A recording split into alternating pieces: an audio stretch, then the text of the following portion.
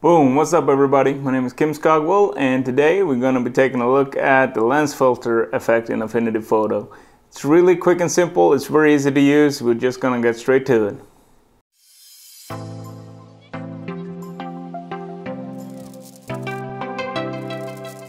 Okay, so here we are back inside of Affinity Photo again, and we're going to take a look at the lens filter. It's really simple, really easy, and it's great for blending images together when you do a composite to make it look like you actually took that picture. Everything just gets that same color contrast and hue.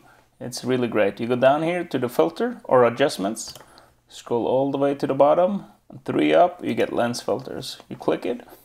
So here you can adjust whatever color you want to use as a lens filter. And you can see it's changing colors. We can make a preset if you want to make a custom one. We can merge this layer down here. We don't want to do that. We can delete it or reset it. So I have reset it right now. This is the intensity slider, or how much. So you can see stronger, less. And for this image, I'm actually going to leave it at 50%. We can preserve luminosity, or if we take that one off, you can see here image gets darker. But we're going to leave that on, have it down to 50%.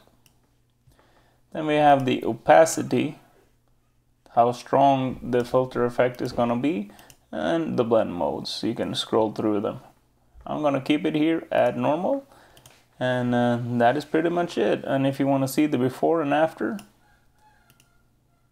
you can see it just blends everything a little bit better. Make it more continuity in it.